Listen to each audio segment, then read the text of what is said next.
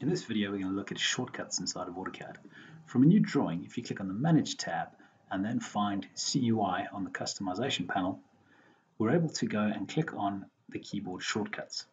From here, we can copy these to our clipboard, or we can simply hit Print.